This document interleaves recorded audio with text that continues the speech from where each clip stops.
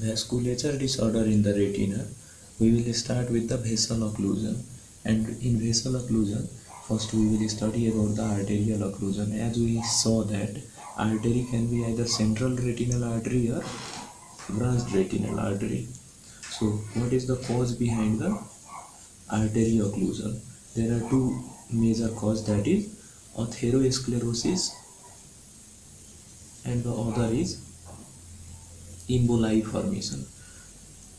As we know, the atherosclerosis is caused due to the sedentary lifestyle, diabetes mellitus, hypertension, high lipidemia, and other could be oral contraceptive, homocystinuria, tobacco, and these are the cause for the atherosclerosis. And regarding emboli, the cause can be according to the constituent of the emboli. If the emboli is of cholesterol, that is due to hyperlipidemia. Cholesterol, which is the most common type of emboli. It can also be calcific type of emboli. This is the most dangerous type of emboli seen in the arterial occlusion. It can be due to arteritis causing, or it can be either platelet fimbrine emboli, other emboli can be due to angiospasm. So these are the types of emboli or the cause for the emboli. Other can be thrombophilic disorder can also cause emboli formation, and as a result the artery gets occluded. How do they present? Now coming to the central artery में central and branched. We will divide it into two types. Branched. Look, if it is central, then we will see for visual acuity, and the other is RAPD test, rapid apparent pupillary defect. Then we will examine the fundus, fundoscopic is done, and at last FFA means fundus fluorescent angiography is done. FFA test. We will perform this in this both. Then what is seen? If it is central artery is occluded, then visual acuity is very profoundly reduced, more reduced. But if it is branched, then very less reduced. RAPD is profound. Sometimes total RAPD is also found. But here RAPD may be seen or not seen. A very moderate type of RAPD is seen. Now fundus examination, if we will examine the fundus, you will see a due to the occlusion in the artery, you can easily recognize a milky white spot on the retina with a cherry red in the middle of the milky white retina. This is the cherry red spot. And other examination and fundoscopy also shows there will be attenuation of the arteriole. Arteriole is attenuated along with venous narrowing can also be there. And FFA, what does the FFA will say? Usually the FFA show that the arterial filling is delayed. Means simply how to differentiate central and branched. All the symptoms are present in branched too, but in moderate amount में branched में दिखता है. And what is the next difference? Usually the central retinal artery occlusion causes the generalized symptom for whole eye, but the branched retinal artery usually presents with a sectorial type of vision loss. Vision loss is sectorial type, means a particular, if a branch of artery is involved, then the whole retina will not get distorted. So the vision is usually affected in a sector or a particular equator region. So how do they present? What is the symptom for there? They usually present sudden painless visual loss. Sudden painless visual loss.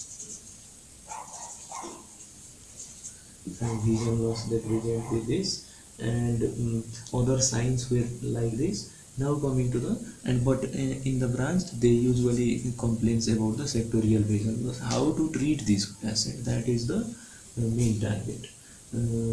Actually treatment is very symptomatic treatment is done, and as we should know that because this occlusion causes irreversible type of vision loss, so these cases should be taken under immediate emergency case and managed by the following. Look how to manage.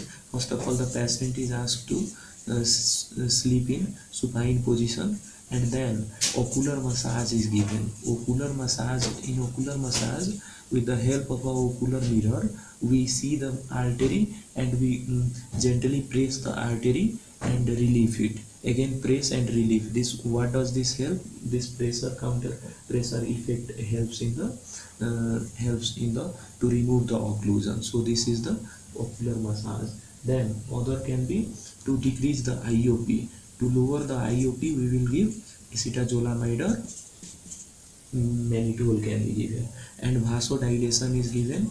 Vasodilation is done so that the occlusion can be decreased. Vasodilator like isozode by dinitrate can be given, dinitrate, and other could be thrombolytic drug can be prescribed, or laser embolysis can also be performed. Laser embolysis. So this was the treatment, and if the cause was arteritis, giant cell arteritis, then we can give IV steroid for pain.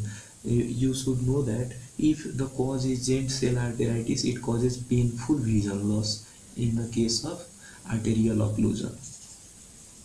So this is all for the arterial occlusion. Now coming to the venous occlusion.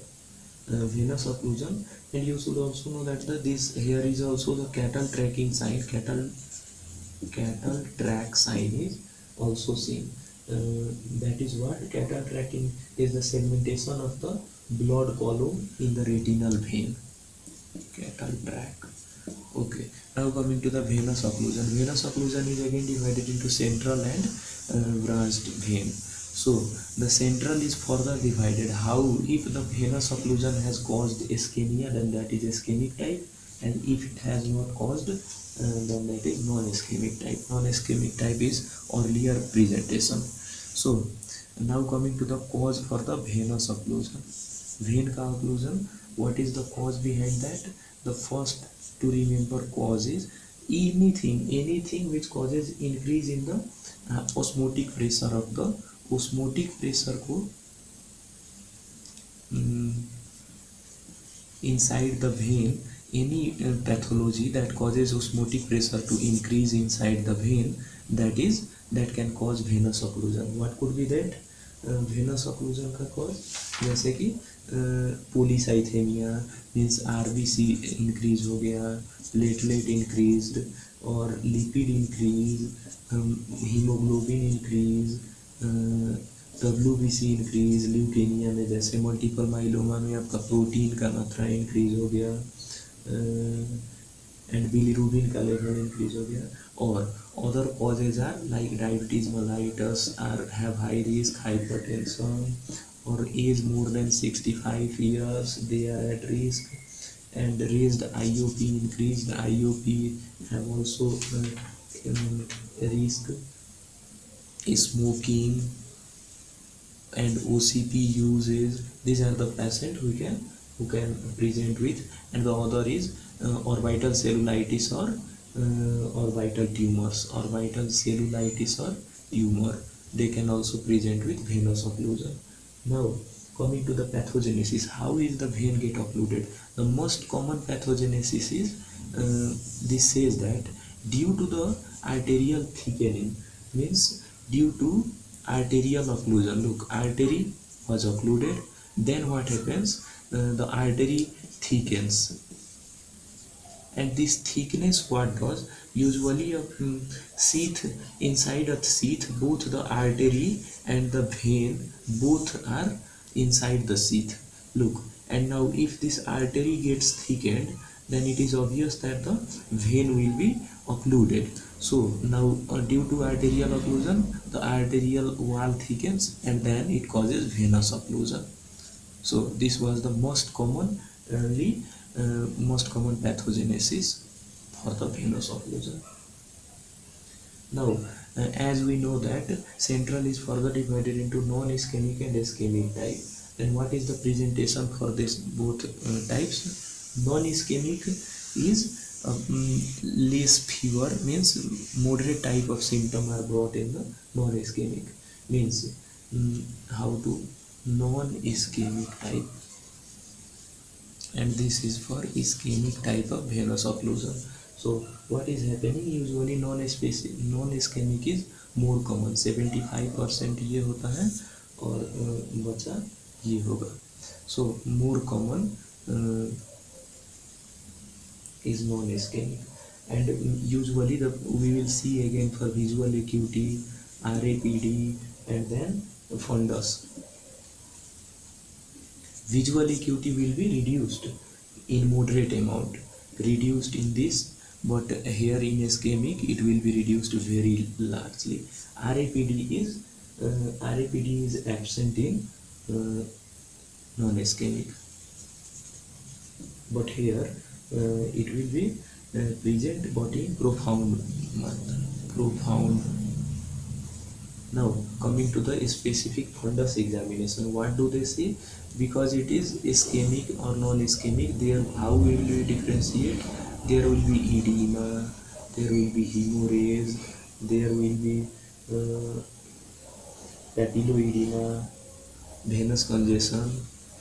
Venous में congestion, distortion, tortuous and dilation. Congestion, tortuous, vein become tortuous, and venous dilation is seen. And hemorrhage causes flame-shaped superficial hemorrhage, that is known as flame-shaped hemorrhage, and edema in the cystoid, macular edema can be seen, or papilloedema is also seen. So this was the venous changes, and as it proceeds in the late stage, this edema and these all the features gets worse.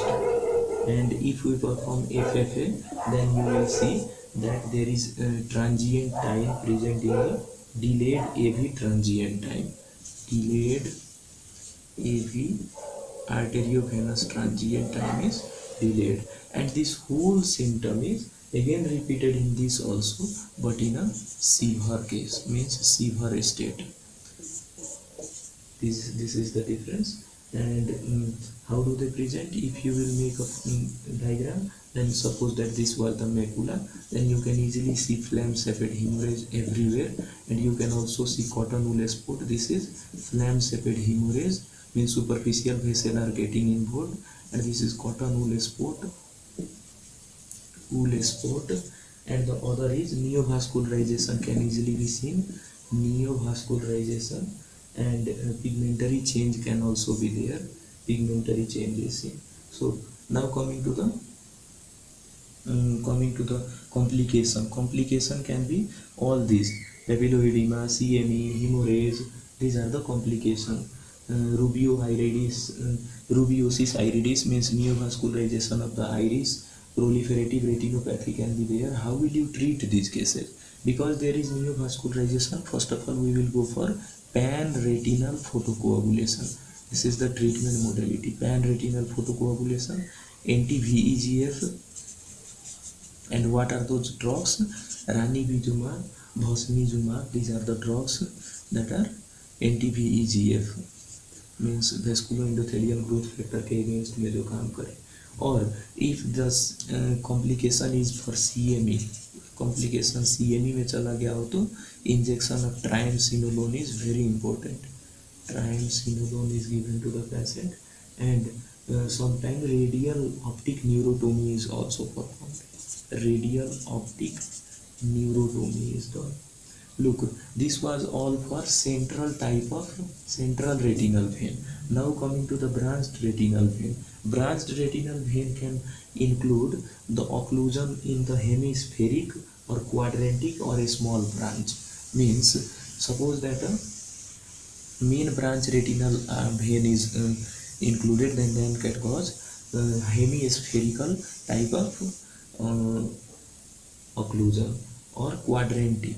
Regarding branched, you should know it is divided into hemispherical or quadrant can be involved, quadrantic, or other can be small branch type.